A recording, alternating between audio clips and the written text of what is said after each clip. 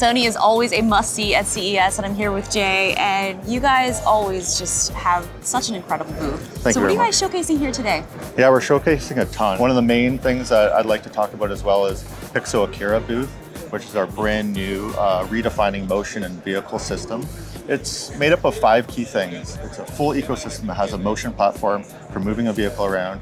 We tie that with an automated camera for moving the camera and capturing the view. We have a driving simulator, so someone can hop in and actually say where the car should be going, and an LED volume to showcase virtual environments around the vehicle. We tie it all together with our digital twin, and that way we can pre-visit and control it all on a soundstage. So we're not going to test out the sim, and what's cool about this is they can have a stunt driver come in here and replicate a drive, and then they'll take that stunt drive, send it to the actual Jeep, and it'll do just what the stunt driver did, but digitally. Here we go. Oh, whoa, okay, I'm going. Okay, I've driven in a lot of sims before. Okay, I gotta go a little slower. These are some massive bumps. This is so fun. Oh, that is a bump. Jeez. Here we go. Okay, we're picking up a little speed. Whoa, oh, God. Oh no! I think I may have tipped the car.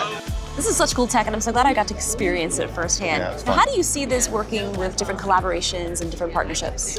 Yeah, I think specifically for AKIRA, it's great where we can collaborate with car manufacturers and have them utilize this tech for commercials, TV shows, marketing. But also, I think being part of Sony Group as a whole, we get to collaborate with so many different types of companies. Game production is so similar nowadays to film production. So I'm really happy that we're part of the same ownership group as PlayStation, where we get to really work closely with them. Collaborating with people, it really makes it so innovation is much easier because you're having ideas come together in sort of a melting pot. Yeah, kind of in that same sense, going on to like the consumer side of things. Like, Yeah. how are you guys kind of changing what you're doing to kind of meet the needs of consumers? Exactly. So one thing that we're really interested in is unleashing creativity. So how we get artists to use Sony tools and Sony technology. So in the next few years, we're really going to concentrate on how we can allow any artist at any skill level to use the same tools that we use professionally. This is something that's very important for us at Sony.